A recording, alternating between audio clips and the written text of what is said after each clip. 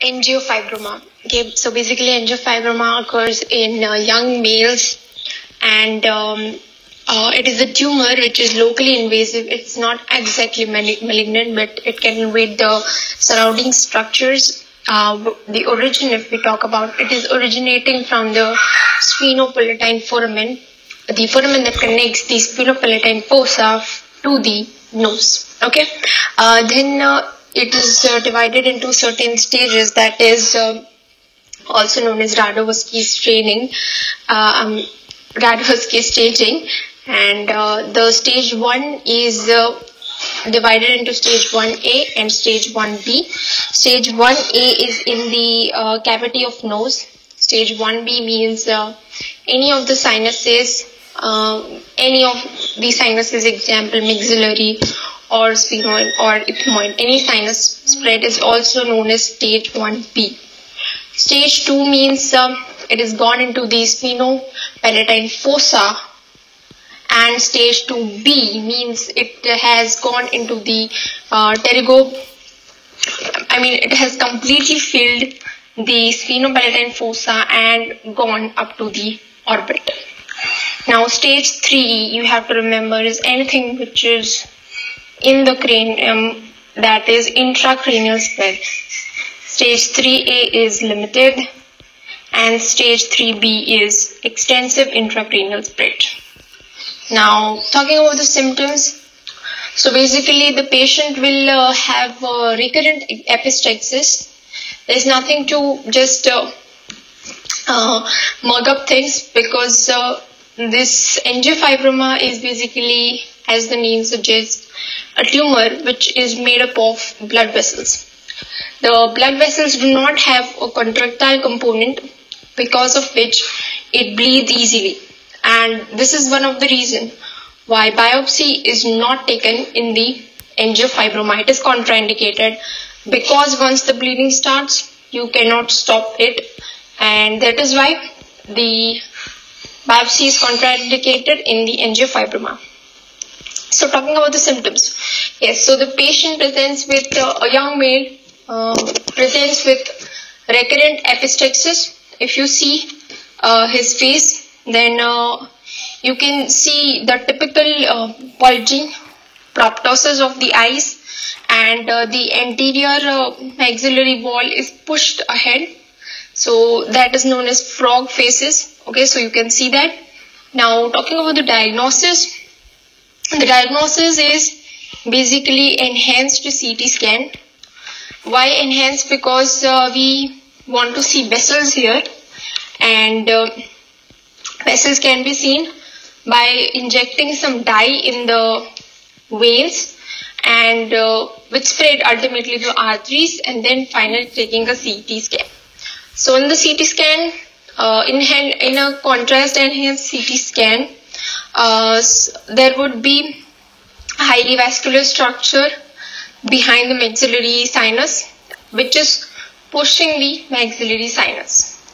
So this is known as Hallman-Miller sign, which is one of the very important sign in the ENT, Hallman-Miller sign. Basically, you can see in a CT scan that you can compare with the opposite side. That the opposite side, which is normal, the maxillary sinus can be seen as a big black cavity on the normal side, while on the abnormal side, you can see that the black cavity has reduced and an enhancing mass is pushing the black cavity, that is maxillary sinus. So that is how you can know that this is angiofibroma.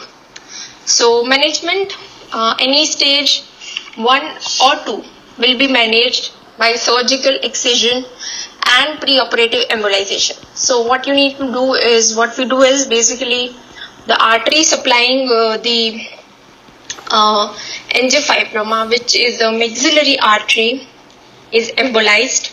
So we embolize the artery so that the bleeding does not occur much during the surgery. And then what we do is we excise the tumor. Now, if the stage has reached up to 3, means the tumor has spread intracranially, then we will prefer not to do surgical excision, and then we'll be giving radiotherapy. So radiotherapy here would be doxorubin plus vincristine and dacarbazine. Okay, so basically what you saw till here is that you saw it is young male presented with recurrent epistaxis, and you thought it is angiofibroma. You send the patient for one more thing I wanted to tell you here is that when you see through nasal endoscopy, you see a red fleshy mass, and polyp, you can differentiate that polyp doesn't usually bleed that much, so patient will not be having a complaint of epistaxis. Okay, so basically the patient came, you took a enhanced CT scan, you saw Holman-Miller sign, and now you think that I want to manage this patient. So you know if stage 1 and 2 is there, you will do surgical excision. If stage 3 is there, you will do radiotherapy. Now basically there are various approaches to excise the tumor. Transpalatal approach is when we cut the hard palate to enter the nasal cavity. The transmaxillary incision in the nasophageal scheme is when you give an incision just on the sides of the nose. You raise the skin flap, and when you know that on the sides of nose you have the maxillary sinus. So via the maxillary sinus you will approach the tumor. Then the mid-facial gloving approach is, we prefer this mid-facial degloving approach in patients who do not want a facial scar. So basically what happens is when you give a incision on the sides of the nose, there is a permanent scar on the face. So what we do is just below the upper lips, we cut the mucosa from inside. So I hope you can imagine that I have raised the upper lip of the patient. Then you have the mucosa just above the teeth. I cut it, and when I go further upwards, you know I can reach maxillary sinus, and I can also reach the anterior nares that way. Okay, so that is it. Then the infratemporal approach is also there. Now one more sign you need to remember here is crescent sign or DODD sign. Okay, so basically what happens is when you take a lateral x-ray, you see a mass hanging from nose into the pharynx. So how can you know that it is not a parapharyngeal not parapharyngeal? How can you know that it is not a retropharyngeal bulge or not a prevertebral bulge? So basically you can know it by this sign, crescent sign. So if it is a retropharyngeal bulge, the enhancing mass will mix with the posterior wall. But because it is a polyp which is hanging from the nasopharynx into the pharynx, there would be a layer of air in between the polyp and the posterior wall. So this air will be seen as a black line in between the white polyp and the white posterior wall. So that is the crescent sign.